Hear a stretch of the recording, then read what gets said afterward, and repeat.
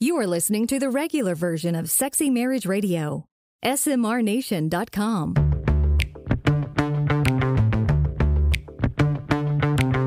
You've turned on Sexy Marriage Radio, where the best sex happens in the marriage bed. Here's your host, Dr. Corey Allen. You would not have made it as a musician. No, I would not have. This is Sexy Marriage Radio, alongside my wife, who just brings laughter and joy, particularly right before we get on the air. Okay, I'm here for you. Appreciate it. And I'm glad that the SMR Nation is here for us, too. I am, too. That they show up each and every week. And here we go, the last episode of 2021. Pretty amazing.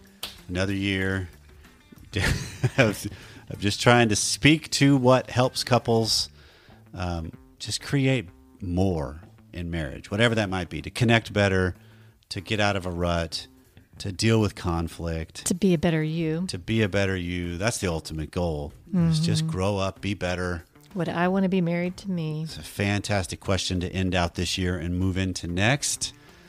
And we are so glad that they're a part of us in this journey alongside. And so we want to hear from you. What's your questions, topics, concerns, feedback, praise? We want it all. 214-702-9565 or feedback@sexymarriageradio.com, where we read every email that comes in. Some get answered directly. Some get it on the show. Some get collated into several, because there's a lot of different of the same kind of question coming in. And so we batch them and answer them that way. But we're so glad that they speak up and they help us steer this ship and where it goes. Yeah. And like we mentioned last week, as we're winding down this year and people are oftentimes making plans for next, June 23rd through the 25th is the Sexy Marriage Radio Getaway in Indianapolis. Yeah. So save your spot now, because we will sell out, and you just go to smrnation.com/getaway. Learn more all about it. And this time the sign-up sheet's different. So when you register, you actually will, there's check boxes to fill in to save your hotel spot, because we're collecting the names that we will then send to the hotel for the SMR Getaway rate that we got this year, rather than them scheduling it and reserving it themselves. So to secure the rate, they have to give us the information. Register it as part of the registration form. You check the dates you want the hotel room. Okay. And then we will turn that in when the time gets closer. Okay. But we want people to jump on it as the holidays are winding down and the New Year's rolling in, because we will sell out and spaces are already filling up. So, right. So get on board and come see us in Indy. Get on the train. Well, coming up on today's regular free version is we're pulling out a best of. Okay. Today for this episode. And what I've done is I love it, because we can go through and look at the stats, and I've just looked at which are the most popular shows through the history of Sexy Marriage Radio. And so for this one, it's a best of, and on the regular version, we got an email coming in about a husband who's asking about how do we move beyond just functional level, obligation, duty kind of sex. Where it plays a role, that is an aspect of it. But if that's all it is, neither party is in a good shape. They want more passion. And right. Yeah. And then there's also a caller wanting to know about masturbation and sin.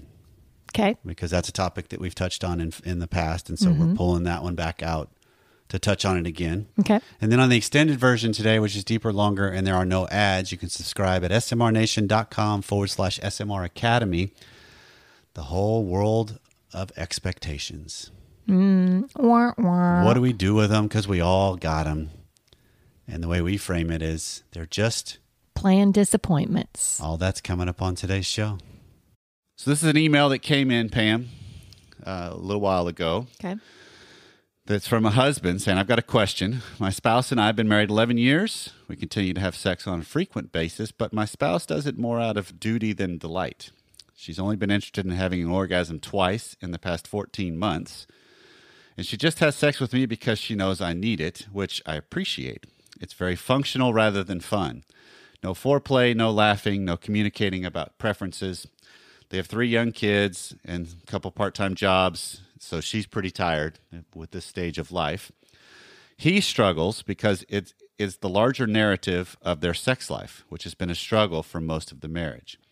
In the past, she's asked me to do certain things that would help her get in the mood, such as help with chores, shave his beard, approach her a certain way, etc. But that's rarely made a difference from his perspective. I also have been open in our marriage about my sexual desires and preferences. She's listened and often agreed to try new things, but then there's very little follow-through from her, even though those things are agreed to, leaving him feeling disappointed, disrespected, and unloved. I long for a joyful, fun sexual relationship with my wife, but I'm just not sure that is who she is or if it is even possible. Do you have any suggestions? Thank you. So in the past, we have done episodes on what do you do with functional level sex? What do you do when the higher desire for novelty, engagement, depth, variety, etc., wants more, and the lower desire is just following a script or hitting functional level sex. Just getting by with what they can. And we've talked about in the past, change it up in midstream as the higher desire. Oftentimes when in our shows, we've done that leaning towards the husband to just switch positions, try something different. Don't speak about it, just make the move, etc. But I want to take a little bit of a different slant with this one. Okay. Because I think this is one of those, while that still works, he's talking about more what goes on outside of the bedroom as well. That's what I'm hearing. Tell me if you're hearing different, Pam. Okay. Take this horse out of the barn. Let's roll with it. Let's see how far it's going to go. Yep. Okay. Hopefully we don't get lost or get thrown from the ride.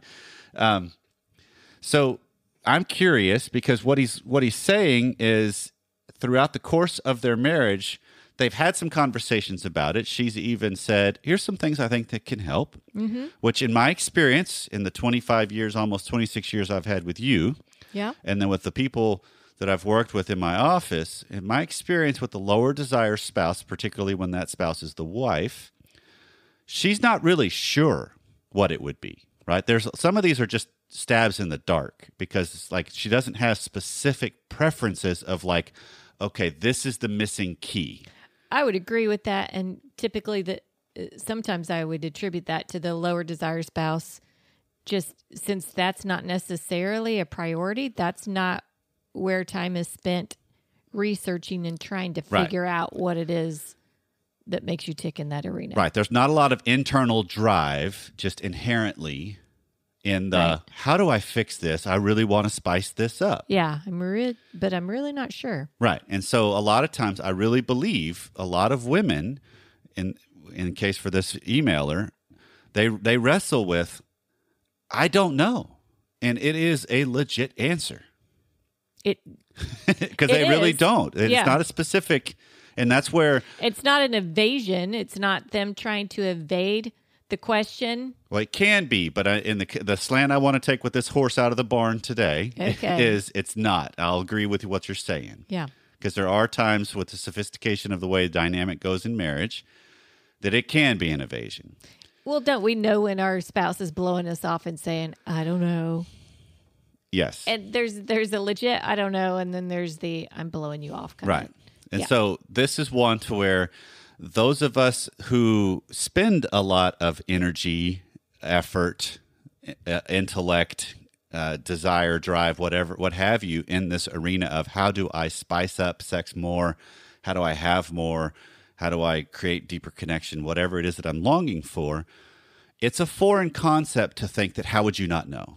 And so we need to, on the higher desire side of this, think, okay, they don't think like we do.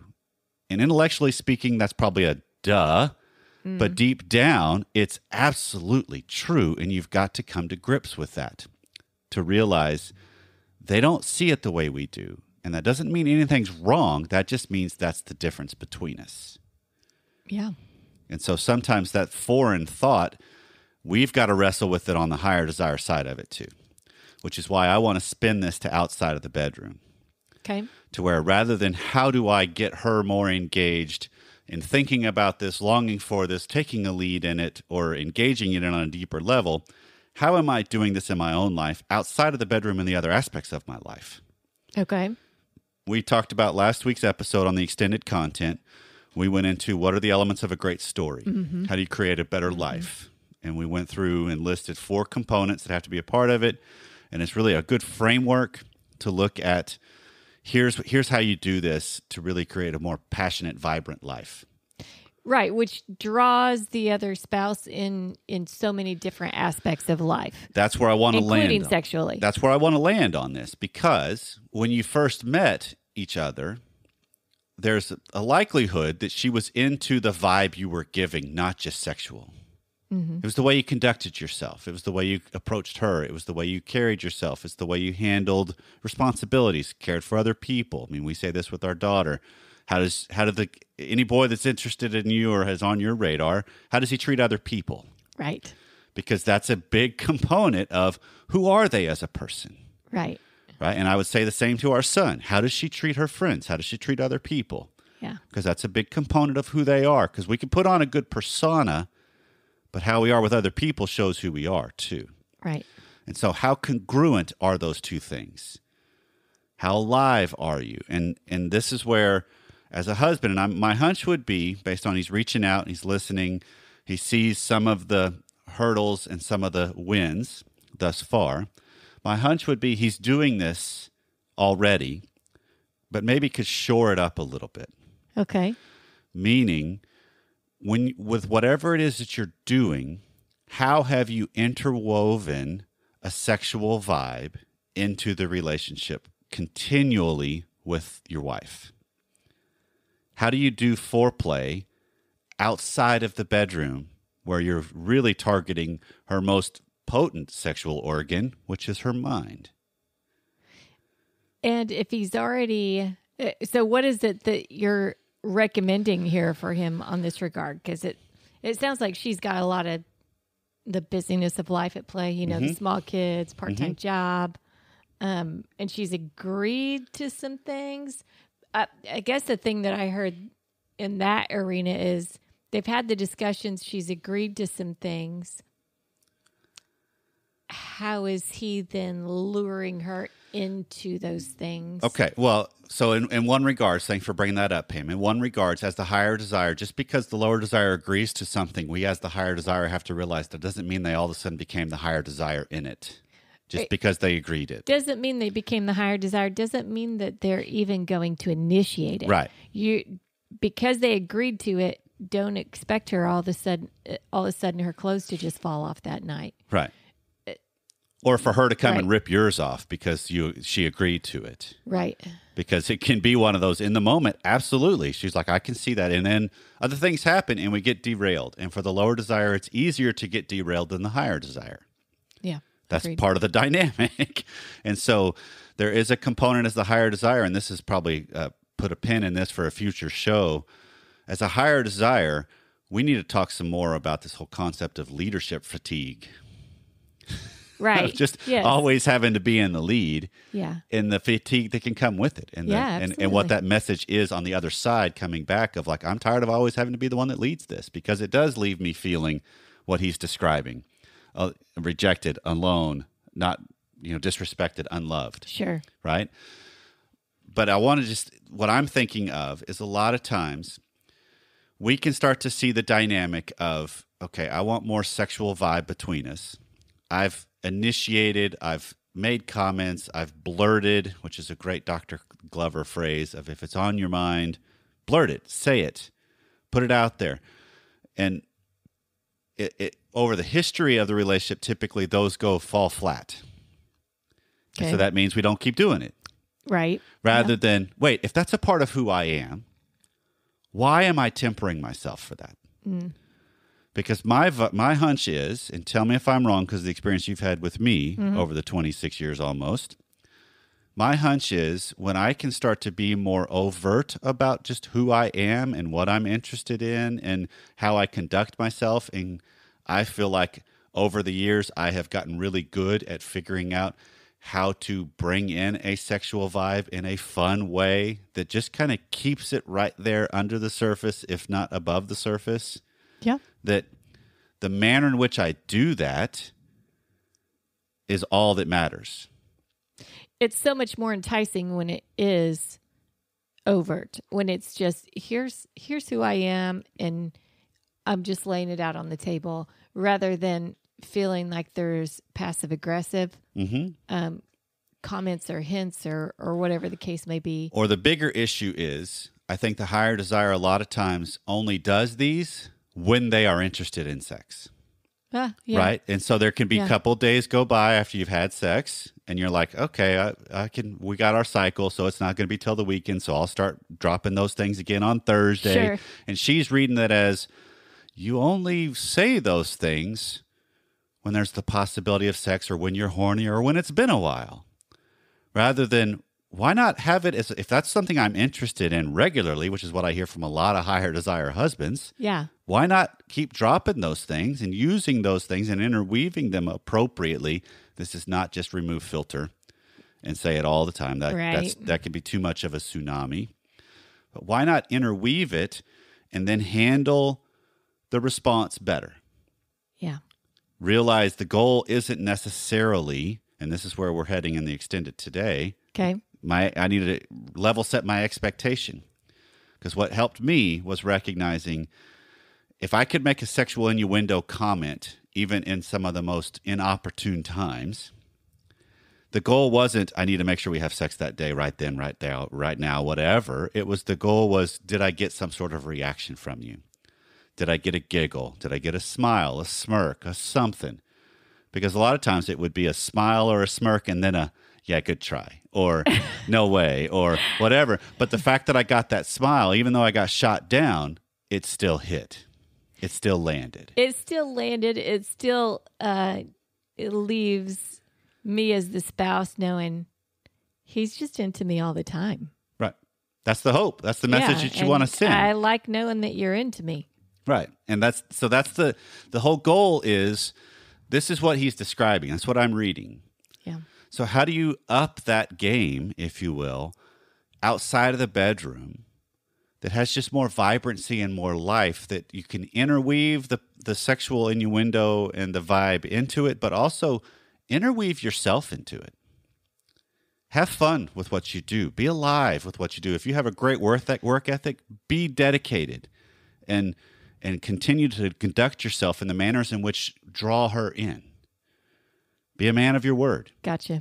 Right? Because I think that's the kind of concept that draws people in, that then the leap from good collaborative relationship as a beta couple, if you will, where you manage life well, it's a closer leap to get to that, now let's get naked. Okay. I'm processing. Okay. Okay. Because sex doesn't happen by accident. We've talked about that a lot in the past, too. It doesn't happen by accident. And creating that environment, if you've been in a routine of just kind of gearing up or dropping those little conversations about sex or sexual innuendos, if you're in that routine, that it only happens on the day of or the day before you usually have sex, then it's a long process to flip this and have the spouse see you consistently maybe changing that routine. Right. This does take some time for it all to find a new level of norm between you. Yeah. Because she could be, and likely will, read it as, okay. And so sometimes there can even be a benefit to the heads up of, hey, you know what? I realize I've kind of tempered myself in some regards, and I'm not going to come on full bore on you, but I'm gonna try some things out. Yeah. Just heads up. Yeah. And I think that's announcing an intention is a good way to go. I would agree. Well, let us know how it goes. 214-702-9565 or feedback@sexymarriageradio.com. If we missed something that you're still wondering, let us know. Hey guys, so first time caller, long time listener. My wife and I listen to the podcast a lot and absolutely love it. Your latest one we heard talking about how masturbation is not sin, and there's so much about it that I think is intriguing and I appreciate, but would love clarity.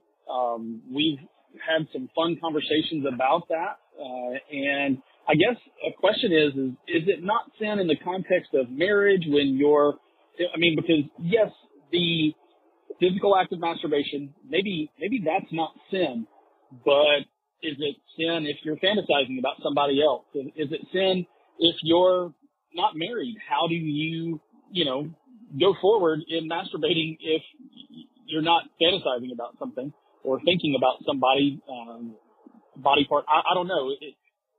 Is it lumped in under sexual immorality? So would love to have you unpack that, and maybe even talking with somebody on a prominent spiritual realm. You've got somebody like John Piper out there and others that would maybe say that masturbation is sin. And I think they're qualified and solid in their teaching. So would just like to hear that broken down in a deeper way. Love you guys. Thank you so much. Okay. This is one of those topics that is an interesting conversation because we can go a lot of different ways with it. Yeah. And right off the bat, when we're talking about is it a sin or not, he's even alluding to it in the voicemail of is the act a sin or not, but more importantly, what surrounds it. That's the stance we've usually taken. Right. Is what surrounds it. Right. And he's alluding to John Piper, so I did some researching of him, even reached out, didn't hear anything back because he's a pretty prominent name. Sure. in the world of the Christian evangelic and theologian. Yep. But if you research his site, he comes down on the side of it's wrong. Not the actual act, but in the context of a relationship. Okay. Is more what I'm reading okay. from him. And then there's even some others out there that are of the similar vein, and a lot of it... back up. It's wrong. He's saying, from what you're understanding from him, it's wrong in the context of a relationship, and that if you're in a relationship... It's because, he's coming down... Masturbate at all? He's coming down on the... It's the surrounding aspect of it is what's the bigger issue, the sexual immorality, the fantasy, the words of Jesus. Okay. That if you lust after somebody else, you've committed adultery with them. Okay. But even that you could parse into, get deeper, and I don't want to get into the exegesis of Scripture with this topic because Scripture does not ever say masturbation is wrong. It's one of those untouched things. Okay. But there is one of those where I want to land with our conversation, Pam, is what is surrounding it, but also what are the messages with it that you're telling yourself and your spouse? Because I want to keep this in the context of a relationship because this is Sexy Marriage Radio. Right. We're not speaking to singles specifically. Right. Even though I know we have some in the nation that are single. Yeah. But what surrounds it when you're getting into lust, pornography, other things, yes, now we can start getting into this. I am landing in an arena that is at best a slippery slope. Yeah, right? certainly at best. It does lead to a lot of things that can happen. And so is it wrong? That's a tough one, right? Because we've talked about in the past that it can be an appropriate, helpful way possibly to deal with a huge disparity between higher desire and lower desire. Right. So we've said that if, a spouse is, you've got medical issues and there's long spans of time. Or deployment. There's reasons that spouses aren't together and sexual relations aren't happening. There's legitimate reasons for that have nothing to do with some sort of dispute or argument between the spouses, right? This is just either nature or health can't allow you to do that. So we've said if your mind is focused on a spouse, that's where your thought processes are going, or to your spouse. And also if it's something that's not hidden and secret.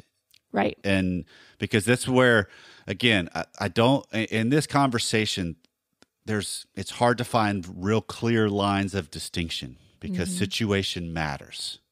Context matters. Yeah, it does. Of the couples, right? So it's looking at this as how is this to the detriment And the fact that one of you is masturbating and now the other person could be interested and you can't perform, you're not interested, you don't have the desire because you just masturbated. That's a detriment to the relationship then. Yeah, it is. Because it was likely hidden. And now all of a sudden when she or he comes after you, you're like, yeah, I'm really not interested. That's the reason why, but you're not going to explain it to him why. No, I already took care of myself, thanks. So it's just, it's looking at it through this lens of, I don't like the argument of is it right or wrong as much as it is it healthy? Right? That's where I want to go with this conversation. Yeah, okay? I don't know that it's clear anywhere as to a ultimate right or wrong, 100% yes or no. Right. So I came across one of the members of one of the mastermind groups that I run had just posted in a board for the group that they're done, and he just posted that he was listening to some stuff from Dr. Glover and No More Mr. Nice Guy. Yeah. And he was struck by the fact that Dr. Glover made a comment that it's possible to view porn, fantasy, and masturbation as scraps. And it's these kinds of scraps that one experiences with bad sex. Okay. And so I want to land on, is masturbation a healthy expression, or does it set up a scenario to where you actually are hurting yourself and the relationship because you're settling for bad scraps? I think anytime you're trying to do something solo and not in relationship together, it can't be as vibrant and as full. Absolutely. Absolutely. So, I mean, I know where I stand on that one. Masturbation is not something that's going to get you that fullness that this sexual relationship you lose is the intended relational for. component of another human being in close proximity to you. Yeah, and that's part of how this was created. That's part of how this relationship works together and is more vibrant and more alive. Okay. And so just so it's very clear to the audience of this listening to this episode, I want to take the stance of there's normal and healthy are two different things. Okay. Right? And why are you making that distinction? Because out there can be, well, but masturbation's normal. Okay. But is it healthy? That's where I want to land. Okay. Right? Because what I think is most of the time, when you're introduced to masturbation, it's usually in adolescence when you just are chocked full of hormones and you're unsure of how to handle these hormones, and the wind blows and the hormones rage, and he or she walks by and the hormones rage, a thought, whatever it is. And so masturbation oftentimes, and this carries forward into adulthood, into marriage, into life, mostly masturbation is used for tension release, soothing. It's a hypnotic for sleep. It's the numbing of something, or it's a great way to enhance a better sense of guilt. Oh, my. Okay, that last one just really stands out. So dive deeper. Because you already feel guilty about sexual vibes and sexual energy because of upbringing, because of unknown, because of uncertainty. So masturbation is a great way just to feel, you feel pleasure, but then you have the ensuing guilt that follows. Okay. So it's just that vicious circle of what we do in life, right? Okay. It's like that, oh, I know I shouldn't have had that soda. Oh, I know I shouldn't have had that second drink. Oh, I know I shouldn't have had that second dessert. And now I feel guilty. It's the same kind of way we are as people. Okay. Right? So, but I think a lot of times, if you really are honest with yourself, masturbation has become something that it truly is a means unto itself. There's an attachment to an outcome. It's not for a deeper connection. Oh, yeah. It truly even is if that deeper connection is for yourself. You likely don't take yourself to a dinner and a movie before you masturbate. No. Let's go I'm going to show myself a good time, and I'm going to top it off with a great romantic evening at home. Right. Candles, ambiance, good foreplay. We just don't do it that way. No. Right? And so if that is the manner in which you approach it, the brain cannot usually, there's parts of the brain that it will, but a lot of times brain memories are not, it's the act that matters. And so you start to train your brain that anytime there's any kind of erotic feelings going on, then all of a sudden now I've got to get to a point. I got to get to a goal rather than creating and tasting what sex could be. that's free flowing. It could go a lot of different ways. Right. It's a vibe between you. It's a whole nother thing rather than I got to just get to orgasm as fast as I can. Right. So if that's something that is frequent, then masturbation is keeping you then in your sexual relationship with your spouse from experiencing even more. Right. Because it's that training of your brain. Right.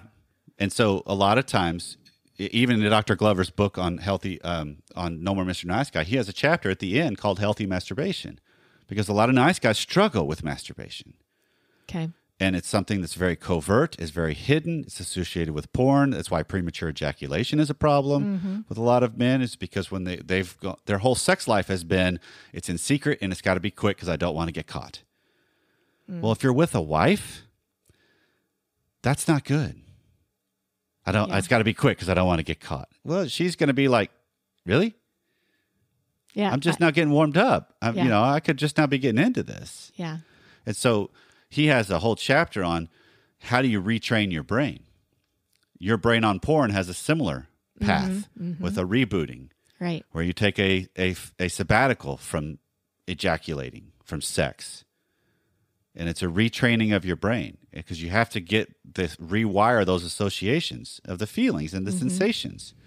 And so to me, and again, if you've listened to Sexy Marriage Radio, we don't usually come down with this is the absolute right. Absolutely. You have to. I mean, there's only a few things we are major proponents of, meaning sex in marriage is where we believe. Right. It's saved for marriage. It's a sacred thing. Masturbation is one of those, we're not going to take the stance of absolutely you got to stop. I just want to present is the route you in the relationship you have with this aspect possibly in your life healthy when you put it in a relational context? Is it steering you towards deeper connection, deeper bonding? Because I realize if you're taking the stance of, yeah, but if I don't get a release, I'm not gonna have any because my husband's not interested. Right. Well, that's the gridlock you're going to have to face within yourself. That's right. It's already there, so why not make it more overt between the two of you? And then I went and had breakfast with our senior pastor and asked him, right, what do you think? And I love the way he framed it because he even said the same kind of stuff we're talking about of, well, situation matters.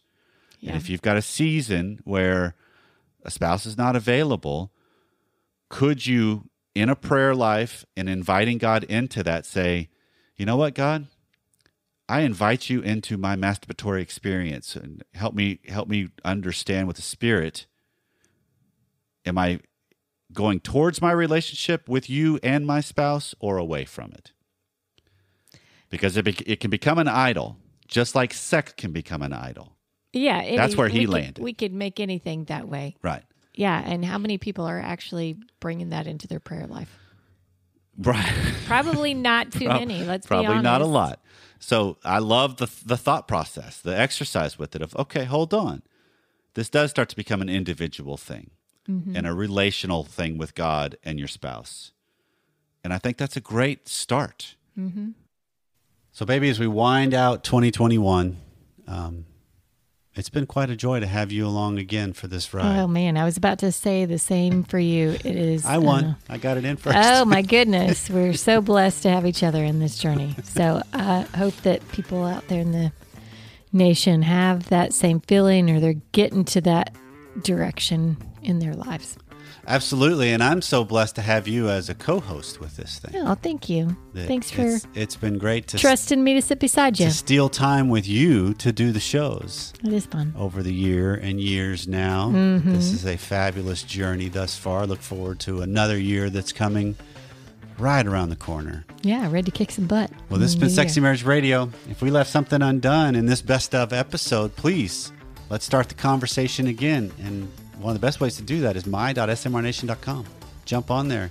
Start a dialogue. We'll see you there. See you next time.